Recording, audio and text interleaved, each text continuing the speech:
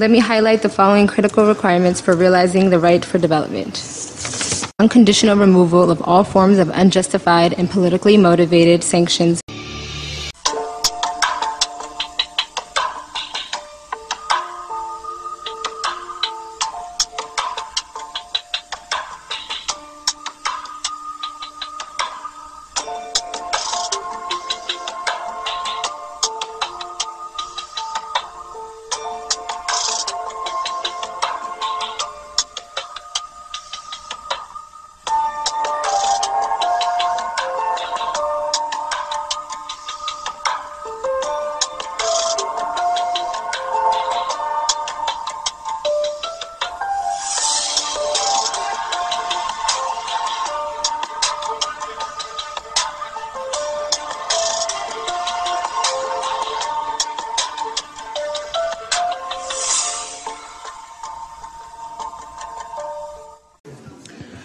I call to order the 22nd meeting of the Third Committee of the 72nd session of the General Assembly.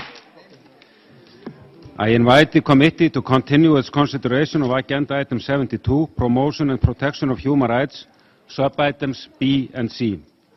I am pleased to welcome our distinguished speakers, His Excellency Mr. Samir Akram, Chair Rapporteur of the Working Group on the Right to Development, Mr. Saad Al-Fararki, Special Rapporteur on the Right to Development. I now give the floor to the distinguished representative of Eritrea.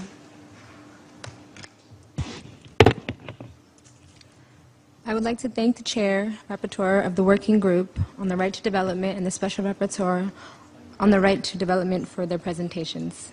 Eritrea supports your work. In 1986, the international community took an important decision to consider development as a right, not merely a growth goal. We recognize that the right to development is a comprehensive and inclusive process through which all human rights are ultimately realized. Nonetheless, 3 decades after this landmark declaration, billions continue to languish in poverty, the North-South development gap is growing to unacceptable levels, peoples and nations are denied the opportunity to define and implement their economic policies or exercise full sovereignty over their natural resources. We cannot continue to postpone solutions, including the development of a convention on the right to development that could assist closer international cooperation to materialize their right. Working towards realizing the right to development is not only the moral thing to do, but a smart thing to do. It is unimaginable to achieve global peace, stability, and harmony when billions of our human family are denied their basic needs. Let me highlight the following critical requirements for realizing the right for development. First, eliminating obstacles that impede the full realization of development for billions of people. These include unconditional removal of all forms of unjustified and politically motivated sanctions and coercive measures.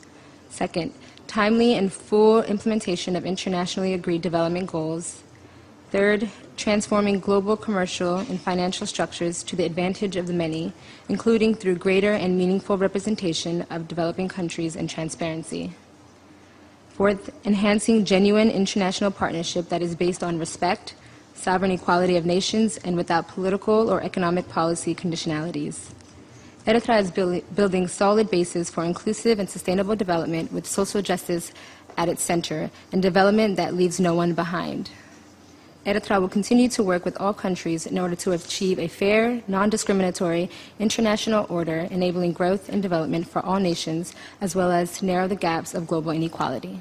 I thank you. I thank Eritrea.